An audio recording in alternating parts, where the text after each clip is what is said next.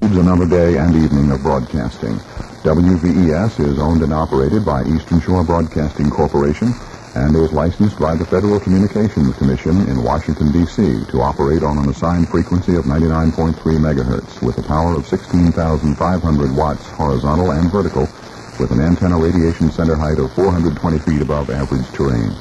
Our studios, offices, and transmitting facilities are located 6 miles north of Accomac, Virginia on Route 676. Until tomorrow morning at 6 a.m., when WVES will resume broadcasting, this is David Brawley wishing you a most pleasant good evening.